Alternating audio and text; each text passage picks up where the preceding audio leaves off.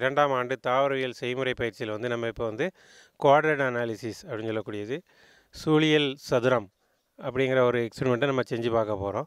So இந்த எக்ஸ்பெரிமெண்ட்டில் என்ன செய்கிறோம் அப்படின்னா, ஒரு ஏரியாவில் இருக்கக்கூடிய பாப்புலேஷன், அதோட செடிகளினுடைய பாப்புலேஷன் எப்படி இருக்குது அப்படிங்கிறத கண்டுபிடிக்கிறதுக்காக உள்ள ஒரு எக்ஸ்பெரிமெண்ட்டு. இந்த எக்ஸ்பெரிமெண்ட்டில் என்ன கண்டுபிடிப்போம் அப்படின்னா, செடிகளின் அடர்த்தி, ஒரு ஏரியாவில் செடிகளின் அடர்த்தி எவ்வளோ இருக்குது, எந்த செடிகள் அதிகமாக காணப்படுகின்றன அப்படிங்கிறத இதில் வந்து பார்க்குறோம். ஸோ இந்த மாதிரி பார்க்குறதுனால அந்த ஏரியாவில் இருக்கக்கூடிய மண் வளத்துக்கு என்ன செடி அதிகமாக இருக்கும், இந்த இருக்கக்கூடிய தட்பவெப்ப நிலைக்கு என்ன மாதிரி செடிகள் அதிகமாக இருக்கும் என்பதை நம்மளால் யூகிக்க முடியும். ஸோ இந்த எக்ஸ்பெரிமெண்ட் செய்கிறது வந்து முதல்ல ராம்கேயர்ஸுங்கிறவர் அவரோட ஒரு கிளாஸிஃபை பண்ணியிருக்கிறாரு. அவர் என்ன சொல்லியிருக்கிறாரு அப்படின்னா, ஒரு சூழியல் கண்டிஷனில் யாரும் மனிதர்கள் நடமாட்டம் இல்லைன்னா அதில் வந்து ஒரு மாதிரி வெஜிடேஷன் இருக்கும். அந்த வெஜிடேஷனை பேஸ் பண்ணி தான் இந்த குவாட்ரேட் அனாலிசிஸ் வந்து இப்போ நமக்கு நடக்குது. ஸோ இந்த குவாட்ரேட் அனாலிசிஸில் ஃபஸ்ட்டு வந்து நமக்கு தேவையான பொருட்கள் ஆணி, ஒரு 8 ஆணி தேவை. இந்த மாதிரி ஆணி வந்து ஒரு 8 ஆணி தேவை. இந்த மாதிரி கயிறு நமக்கு இதில் தேவை. அதுபோக ஒரு அளவுகோல். ஸோ இந்த அளவுகோல் வந்து 1 மீட்டர் இருக்கக்கூடிய ஒரு அளவுகோல் நமக்கு தேவை. ஸோ இதுதான் நமக்கு இப்போ தேவையான பொருட்கள். ஸோ இந்த தேவையான பொருட்களை வச்சு இப்போ நம்ம என்ன செய்யலாம் அப்படிங்கிறத பார்ப்போம். நம்ம வந்து முதல்ல வந்து ஒரு பர்டிகுலர் பிளேஸில் ஆணியை வந்து நம்ம அமைக்கிறோம். ஓகேவா? நல்லா ஆணியை வச்சுட்டு அதுலேருந்து 1 மீட்டர் அளவில் அடுத்த ஆணியை நம்ம குத்துறோம்.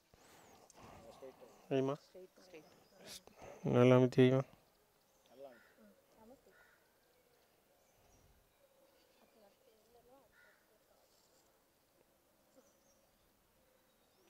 அதெல்லாம் இந்த கயிறை நல்லா டைட்டாக கட்டிட்டு இதிலிருந்து 1 மீட்டர் திருப்பி அடுத்த ஆள் அளக்கணும்.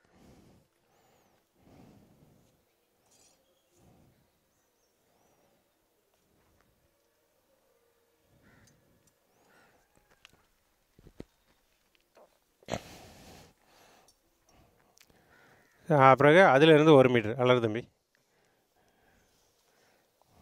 சார்ட்ட கம்பி கொடுங்க.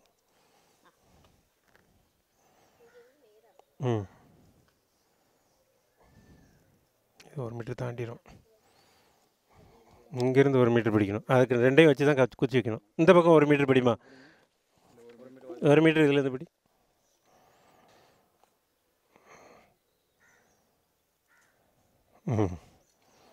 இப்போ அதில் கட்டி அதிலேருந்து இது வரைக்கும் கட்டு. ஸோ இது 1 மீட்டருக்கு 1 மீட்ரு குவாட்ரேட் சூழலி சதுரம்னு சொல்கிறோம். இந்த 1 மீட்டருக்கு 1 மீட்டர் குவாட்ரேட்டில் நிறைய பிளான்ஸ் இப்போ இருக்குது. இப்படி நிறையா பிளான்ஸ் இருந்ததுன்னா, நிறையா செடிகள் இருந்ததுன்னா நம்மளால் அளவு எடுக்க முடியாது. அப்போ இந்த குவாட்ரேட்டை வந்து சப்டிவைடட் பண்ணணும். திருப்பி வந்து இதில் வந்து பிரித்து எடுக்கணும். ஸோ இதை எப்படி சப்டிவைடட் பண்ணுறோன்னா, இதில் பாதியில் இருந்து திருப்பி நம்ம என்னென்னா கயிறு கட்டணும்.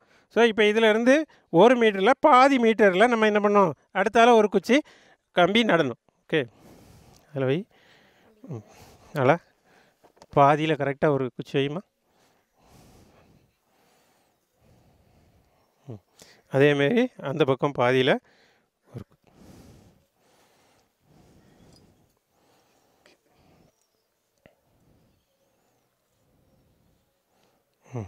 அதேமாரி இந்த பக்கத்துலேயும் பாதியில் ஒரு கம்பி நடணும். ஸோ எப்போ வந்து வெஜிடேஷன் அதிகமாக இருக்கோ அப்போ நம்ம வந்து இதை பிரிக்கிறோம். இந்த பக்கம்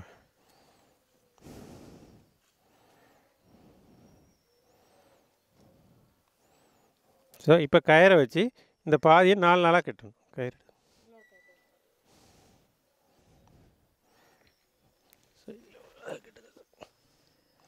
அதில் கட்டு உள்ள கயிறு.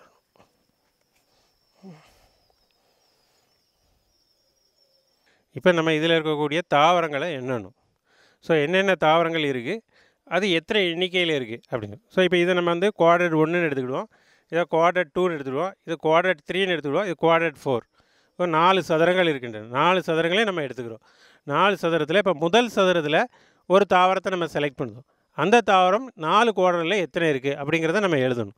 ஸோ முதல் தாவரம், நம்ம இதில் இருக்கக்கூடிய முதல் தாவரம் இதில் இருக்கக்கூடிய இந்த தாவரத்தை எடுத்துக்கிடுவோம். இந்த தாவரத்தோட பேர் வந்து ஃபிலாந்தஸ் அமாருஸ்ன்னு சொல்லக்கூடியது, கீழ்காய் நெல்லி அப்படின்னு சொல்லக்கூடிய ஒரு தாவரம். ஸோ இந்த தாவரம் இந்த 1ஆம் நம்பர் குவாட்ரேட்டில் எவ்வளோ இருக்குது அப்படிங்கிறத எழுதணும். கயிறை வச்சு நம்ம குவாட்ரேட் போட்டு 4 குவாட்ரேட்டாக பிரிச்சிட்டோம். 4 குவாட்ரேட்லையும் ஒவ்வொரு குவாட்ரேட்லையும் என்ன தாவரங்கள் எத்தனை எண்ணிக்கையில் இருக்குது அப்படிங்கிறது நம்ம இப்போ பார்க்க போகிறோம். ஸோ முதல்ல நம்ம வந்து ஒரு தாவரத்தை எடுத்துக்கிறோம். அது ஃபிலாந்தஸ் அமாருஸ் அப்படின்னு சொல்லுது, கீழ்காய் நெல்லின்னு சொல்லக்கூடிய ஒரு தாவரம். ஸோ இந்த தாவரம் வந்து இந்த முதல் குவாட்ரேட்டில் இந்த இருக்குது. ஸோ இந்த தாவரம் வந்து இந்த குவாட்ரேட்டில் எத்தனை எண்ணிக்கை இருக்குது, அது 2வது குவாட்ரேட்டில் எத்தனை எண்ணிக்கை இருக்குது, 3வது குவாட்ரேட்டில் எத்தனை எண்ணிக்கை இருக்குது, 4வது குவாட்ரேட்டில் எத்தனை எண்ணிக்கை இருக்குது அப்படிங்கிறத நம்ம இப்போ எண்ண போகிறோம். ஸோ நீ வந்து இதில் முதல் குவாட்ரேட்டில் எத்தனை இருக்குதுன்னு பாருமா, நீ 2வது குவாட்ரேட்டில் எத்தனை இருக்குன்னு பார்த்து தம்பி பாரு, நீ 3வதுல எத்தனை இருக்குன்னு பாரு தம்பி, நீ இன்னொருத்தங்க இந்த பக்கம் வந்துக்க 4வது குவாட்ரேட்டில் எத்தனை இருக்குது பாரு. இப்போ 1வது குவாட்ரேட்டில் ஒரு பிளான்ட்டு நம்ம ஏன்னு குறிச்சிக்கிறோம். அந்த பிளான்ட்டு பேர் ஃபிலாந்தஸ் அமாருஸ், கீழ்காய் நெல்லின்னு சொல்லக்கூடிய பிளான்ட்டு. ஸோ இது 1வது குவாட்ரேட்டில் எத்தனை எண்ணிக்கை இருக்குது, 2வது குவாட்ரேட்டில் எத்தனை எண்ணிக்கை இருக்குது, 3வது குவாட்ரேட்டில் எத்தனை எண்ணிக்கை இருக்குது, 4வது குவாட்ரேட்டில் எத்தனை எண்ணிக்கை இருக்குங்கிறத இப்போ எண்ணணும்.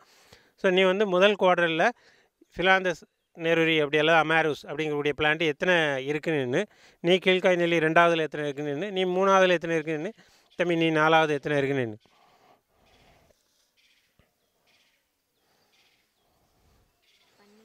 சார் முதல் குவாட்ரேட்டில் வந்து 12 தாவரங்கள் உள்ளன. 2வது குவாட்ரேட்டில் 7 தாவரங்கள் உள்ளன. 3வது குவாட்ரேட்டில் 3 தாவரங்கள் உள்ளன. 1 4வது குவாட்ரேட்டில் ஒரே ஒரு கீழ்காய் நெல்லி உள்ளது. ஸோ இதை நீங்கள் இப்போ ஒரு தாவரத்தை நம்ம குறிச்சிட்டோம், இது ஏன்னு குறிச்சிருக்கோம். இப்போ அடுத்த தாவரத்தை எடுத்துக்கிடுவோம், அதை பின்னு குறிச்சிடும். ஸோ 2வது தாவரம் இதை எடுத்துக்கலாம், லூக்கஸ் அஸ்பரா அப்படின்னு சொல்லக்கூடிய தும்பை, சாதாரண தும்பப்பூ. ஸோ இது எத்தனை ஒவ்வொரு குவாட்ரேட்லையும் எத்தனை இருக்குன்னு எண்ணுப்பா. ஸோ முதல் குவாட்ரேட், 2வது குவாட்ரேட், 3வது குவாட்ரேட், 4வது குவாட்ரேட். இந்த இருக்குது, இந்த இருக்குது, இந்த இருக்குது, 3 இருக்குது.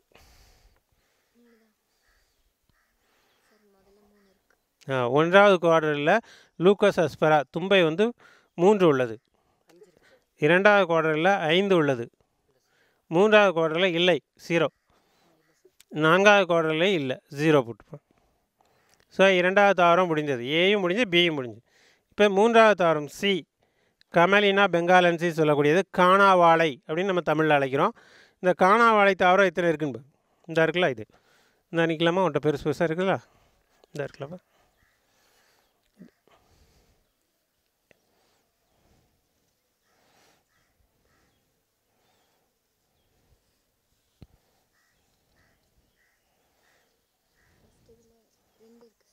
ஃபஸ்ட்டு இதில் 2 இருக்குது, 2வது கட்டத்தில் 5 இருக்குது, 3வது கட்டத்தில் 13 இருக்குது, 4வது கட்டத்தில் 7 இருக்குது.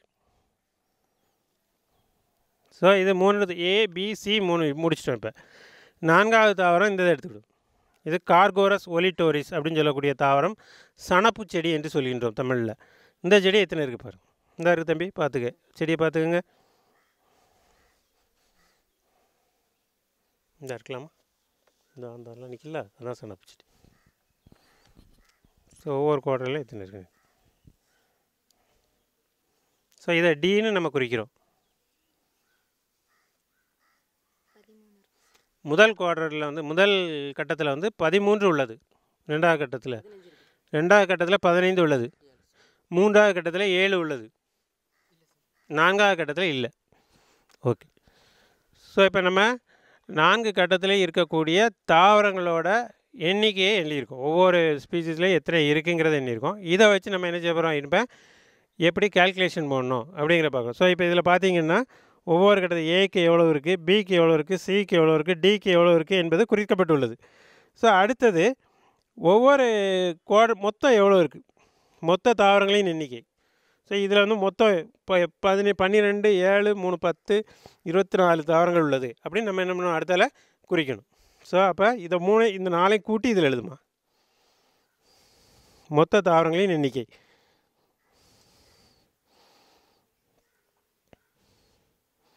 அடுத்ததில் அதுக்கு அடுத்தது சி எவ்வளோ இருக்குது, டி எவ்வளோ இருக்குது. ஸோ இதுபடி பார்த்தீங்கன்னா பிடிச்சிக்கலாம். ஏ வந்து 23 தாவரங்கள் 4 கட்டத்தில் சார்ந்து உள்ளது. பி ஆனது 8 உள்ளது. சி ஆனது 27 உள்ளது. டி தாவரமானது 35 உள்ளது.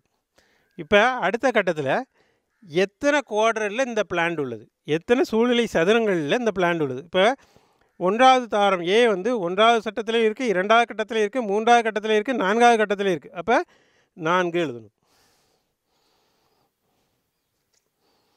இப்போ 2வது தாவரம் 2ல் மட்டும்தான் இருக்குது. 3வது தாவரம் 4 கட்டங்களிலும் உள்ளது. 4வது தாவரம் 3 கட்டத்தில் உள்ளது. ஸோ எத்தனை கட்டத்தில் உள்ளது என்று எழுதியிருக்கோம். அடுத்தது எத்தனை கட்டம் நம்ம படித்தோம், மொத்தம் எத்தனை கட்டம் படிச்சிருக்கோங்கிறத எழுதி. ஸோ நம்ம படித்தது 4 சதுரங்கள், ஒவ்வொன்றிலையும் 4.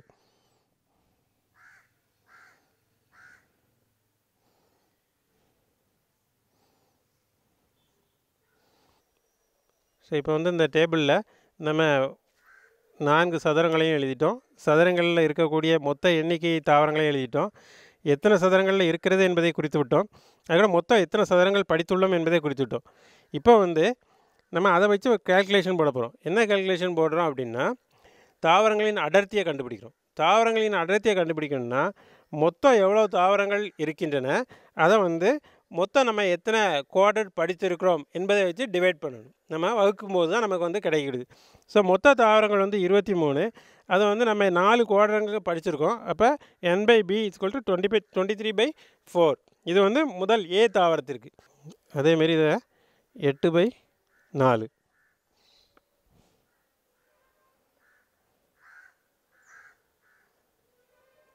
ரெண்டு. அதுக்கப்புறம் 27/4. அதுக்கு அடுத்தது 35/4.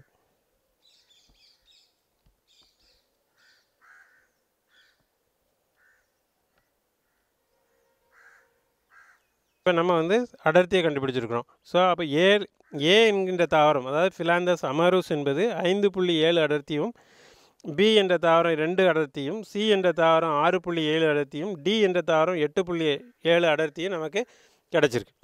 ஸோ அதே மாதிரி கடைசியாக நம்ம என்ன பண்ணுறோம், தாவரங்களையும் ஃப்ரீக்வன்சி கண்டுபிடிக்கிறோம். ஸோ சூழியல் விகிதம் கண்டுபிடிக்கிறோம். அது எவ்வளோ இருக்குது, தாவரங்கள் வந்து அதிகம் எவ்வளோ இருக்குது அப்படிங்கிற கண்டுபிடிக்கிறதுக்கு a/b.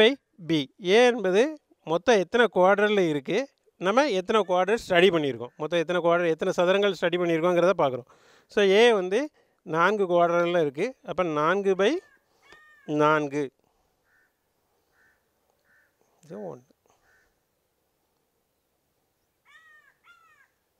× 100. அது பெர்சன்டேஜ், சதவீதத்தை பார்க்கணுன்னா 100.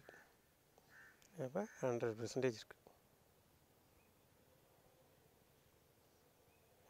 அடுத்த தாவரம் 2/4. பி தாவரம் 2/4. சி என்ற தாவரம் 4/4.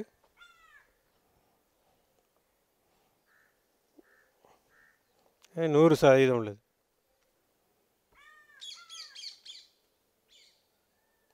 டி என்ற தாவரம் 3/4.